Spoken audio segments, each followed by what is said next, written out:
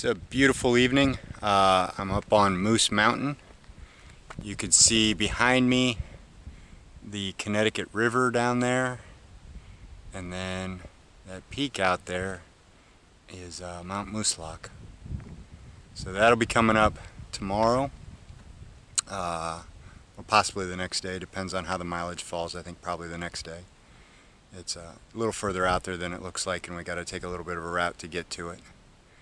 But Mount Moosilauke is the beginning of the Whites, and that's really one of the last major challenges of the trail.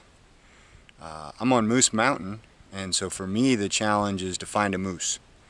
That's pretty much one of the last things I want to do, is I want to see a moose out here in the wild, and I'm looking forward to that. So I'm on Moose Mountain. I haven't seen any sign yet, so that's not good yet, but I got all of New Hampshire, or most of New Hampshire, and all of Maine yet to do, and everybody says Maine is really the place where you'll definitely see moose.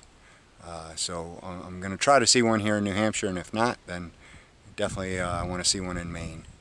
And that's really one of the last big things on the list for me, and just going to close this thing out and having a great time.